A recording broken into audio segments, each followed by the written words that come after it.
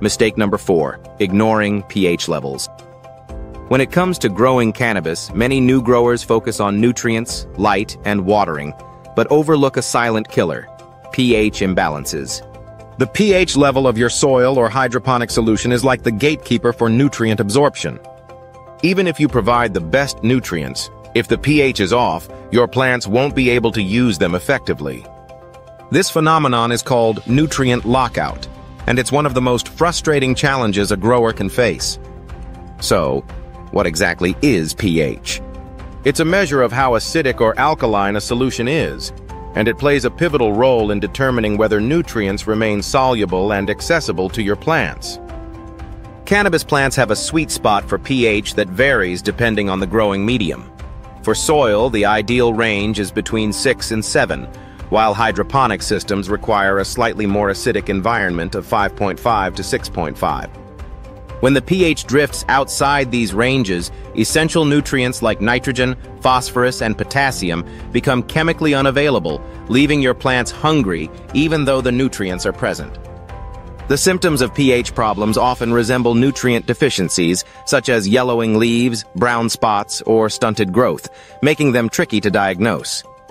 Because of this misdiagnosis, many beginners will mistakenly add more fertilizer, which can exacerbate the issue by increasing salt buildup in the root zone.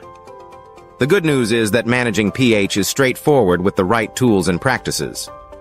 First, invest in a reliable pH meter or test kit to monitor the pH of your water, nutrient solution, and runoff. Testing your runoff is particularly important because it provides insight into what's happening at the root zone. If the pH is too high or too low, adjust it using pH up or pH down solutions, which are readily available at most garden centers.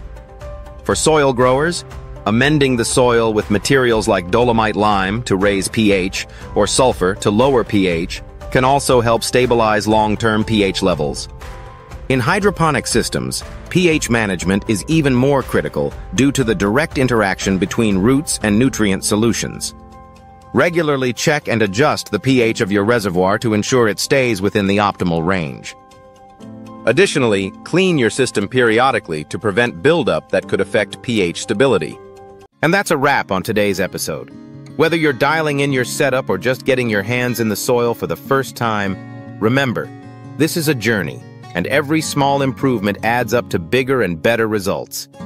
If you found this video helpful, go ahead and hit that like button, subscribe to the channel, and make sure to drop a comment below.